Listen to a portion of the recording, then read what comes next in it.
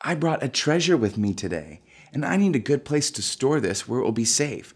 Where do you think I could store it? If I put it in a safe, or maybe a closet, or maybe in a waterproof, fireproof box, that would work, right? Because it's a treasure. I need a safe place to put it, so I'll have it for a long time.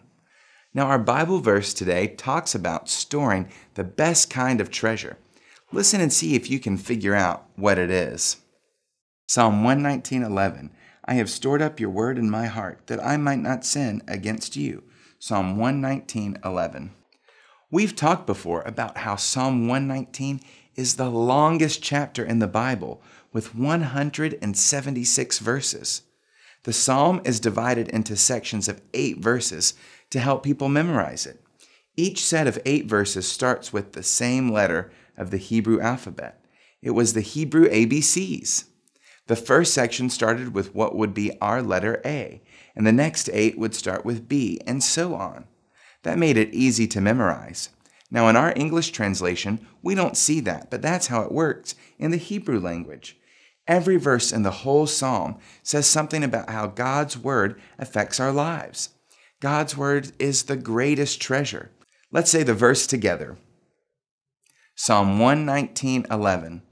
I have stored up your word in my heart, that I might not sin against you. Psalm 119:11. Let's look at what this verse means. I have stored up your word in my heart.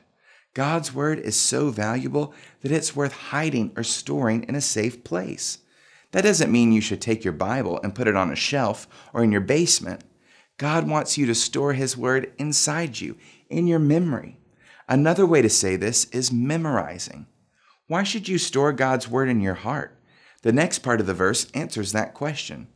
That I might not sin against you.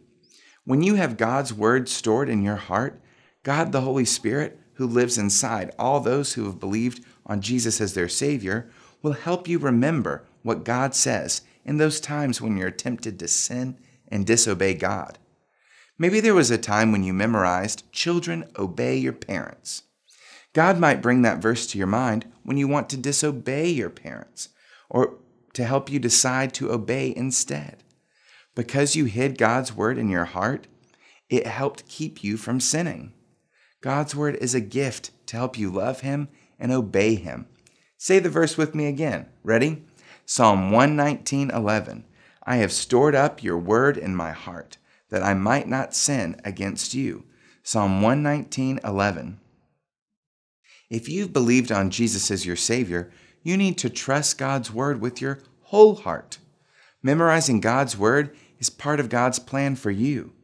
God the Holy Spirit will use God's word to help keep you from sinning and remind you of His care for you. God's word shows you that God always knows what He's doing. Word up, God's plan is good. Will you memorize God's word and store it in your heart? If you haven't believed on Jesus as your Savior, God's word tells you the truth about God and about yourself.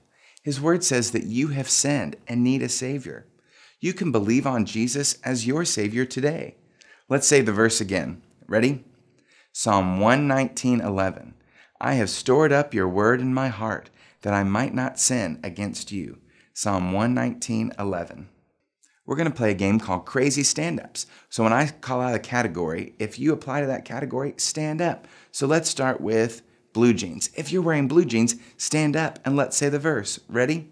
Psalm 119:11. I have stored up your word in my heart, that I might not sin against you. Psalm 119:11. Great job. You can have a seat. Now, if you have a brother or a sister, stand up. Ready? Psalm 119:11. I have stored up your word in my heart, that I might not sin against you. Psalm 119:11. Great job, everyone. Let's do one more. If you like ice cream, stand up. Psalm 119:11. I have stored up your word in my heart, that I might not sin against you. Psalm 119:11. Great job.